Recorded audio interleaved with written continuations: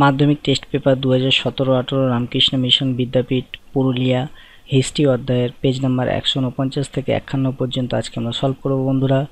বন ও বন্যপ্রাণী সংরক্ষণের আন্দোলনের অন্তর্ভুক্ত হবে পরিবেশের ইতিহাস। বঙ্গদর্শন পত্রিকা প্রকাশিত হয় 1872 খ্রিস্টাব্দে।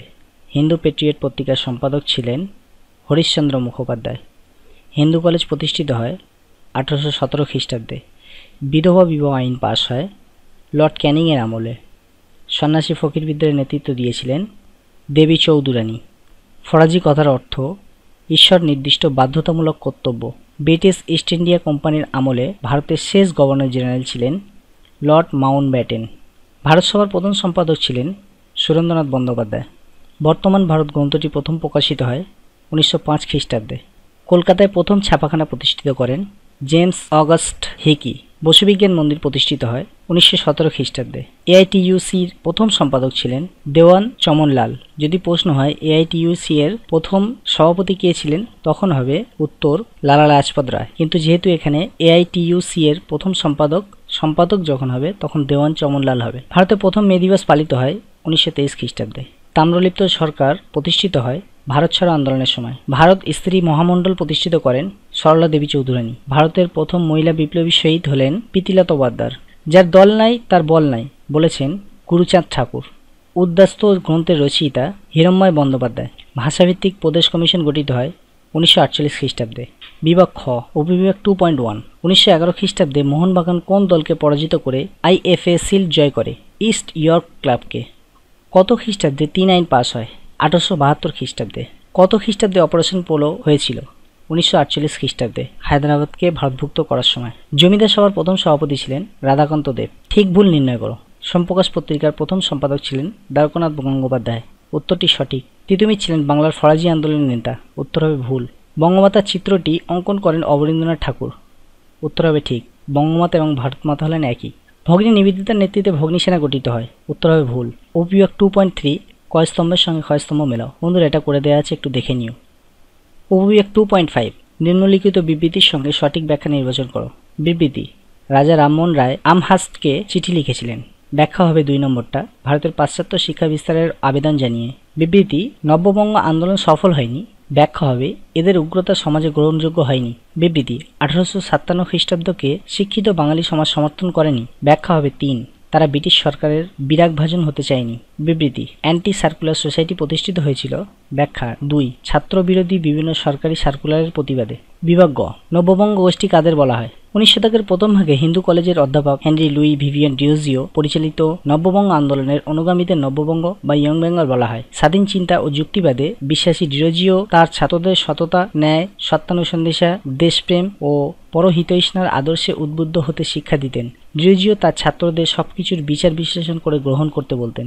মেকলেমেনিট কি?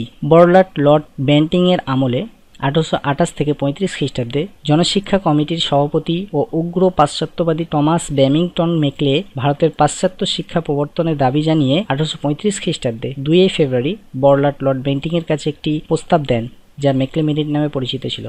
উপনিবেশিক অরণ্য আইন কেন জারি করা হয়েছিল? ভারতে ব্রিটিশ শাসন প্রতিষ্ঠার পর ব্রিটিশ সরকার ভারতের অরণ্য সম্পদের উপর ভারতীয়দের অধিকার খর্ব করে সরকারি আধিপত্য প্রতিষ্ঠার উদ্দেশ্যে বেশ কয়েকটি আইন প্রণয়ন করে। এগুলো উপনিবেশিক অরণ্য আইন নামে পরিচিত। 3.6 বিদ্রোহ বলতে কি বোঝায়? কোনো প্রচলিত ব্যবস্থার পরিবর্তনের দাবিতে বিরোধী জনগোষ্ঠীর আন্দোলন সাধারণভাবে বিদ্রোহী নামে পরিচিত। হিন্দুমেলা প্রতিষ্ঠিতের উদ্দেশ্য কি ছিল?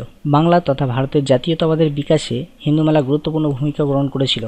1867 খ্রিস্টাব্দে নবগোপাল মিত্র এই মেলার সূচনা করেন। এখানে বিভিন্ন দেশাত্মবোধক সঙ্গীত পরিবেশন করা হতো, রাখা হতো বক্তৃতা, যা দেশবাসীর মনে জাতীয় ঐক্য ও স্বনির্ভরতার বীজ বপন করতে সক্ষম হয়েছিল। এছাড়াও বাংলা ভাষার প্রসার ঘটানো এবং মানুষের মধ্যে দেশপ্রেম জাগ্রত করা ছিল হিন্দু মেলার অন্যতম উদ্দেশ্য। গগনেন্দ্রনাথ ঠাকুর কিভাবে ঔপনিবেশিক সমাজের সমালোচনা করেছেন? গগনেন্দ্রনাথ ঠাকুরের আঁকা জাতাসুর নামে একটি বঙ্গচিত্রে ভারতীয় সমাজে প্রচলিত জাতপাত ও বর্ণ বৈষম্য ব্যবস্থার তীব্র সমালোচনা ফুটে উঠেছে। চিত্রটিতে দেখা যায় যে বিশালাকার এক জাঁতার উপর বসে হোম ও পূজার আহ্নিক করছেন মুন্ডিত মস্তক বিশিষ্ট এক ব্রাহ্মণ। একটি হাস্যরত কঙ্কালের জাতাটিকে ঘোরানোর ফলে এর নিচে অসংখ্য নিম্নবর্ণের মানুষ নিষ্পেষিত হচ্ছে। জাতীয় শিক্ষা পরিষদ কেন প্রতিষ্ঠিত হয়েছিল? জাতীয় শিক্ষা পরিষদ গঠনের উদ্দেশ্য ছিল ব্রিটিশ সরকারের শিক্ষা ব্যবস্থার বিরুদ্ধে এর বিকল্প স্বদেশী শিক্ষার প্রসার ঘটানো। জাতীয় আদর্শ অনুসারে সাহিত্য, বিজ্ঞান ও কারিগরি শিক্ষাদান করা, শিক্ষার্থীদের মধ্যে দেশ সেবার মনোভাব জাগিয়ে তোলা, নৈতিক শিক্ষাদান করা, মাতৃভাষার মাধ্যমে শিক্ষার প্রসার ঘটানো প্রভৃতি। বাংলার বিজ্ঞান শিক্ষার বিকাশে বসু বিজ্ঞান মন্দিরের ভূমিকা কি ছিল? বসু বিজ্ঞান মন্দির প্রতিষ্ঠিত উদ্দেশ্য ছিল পদার্থবিদ্যা, রসায়নবিদ্যা, উদ্ভিদবিদ্যা, মাইক্রোবায়োলজি, বায়োকেমিস্ট্রি, বায়োফিজিক্স, পরিবেশ বিজ্ঞান প্রভৃতি বিজ্ঞানের বিভিন্ন শাখায় বিশ্বমানের গবেষণার ব্যবস্থা করা। দীপালি সংঘ কেন প্রতিষ্ঠিত হয়েছিল? 1923 খ্রিস্টাব্দে ঢাকায় লীলানাগ ভারতীয় মহিলা সম্প্রদায়কে সংঘবদ্ধ করার উদ্দেশ্যে মহিলাদের মধ্যে রাজনৈতিক ও সামাজিক চেতনার প্রসার ও নারী শিক্ষাকে আরও উন্নত মানের করার জন্য দীপালি সংঘ স্থাপন করেছিলেন। প্রীতিলতা ওয়াদ্দেদার বিখ্যাত ছিলেন কেন? মাস্টারদা সূর্য সেনের ইন্ডিয়ান রিপাবলিকান আর্মি এই বঙ্গললনা ছাত্রাবস্থা থেকেই আন্দোলনের সঙ্গে যুক্ত ছিলেন ও কলকাতায় গড়ে তুলেছিলেন ছাত্রী সংঘ। 1932 খ্রিস্টাব্দে চট্টগ্রামের ইউরোপীয় নাইট ক্লাব আক্রমণ অভিযানের সদস্য হিসেবে বেশ কিছু ব্রিটিশদের তিনি জখম করেন, তবে ধরা পড়ার আগে পটাশিয়াম সায়ানাইড খেয়ে তিনি আত্মহত্যা করেন। এই জন্য তিনি স্মরণীয় ছিলেন।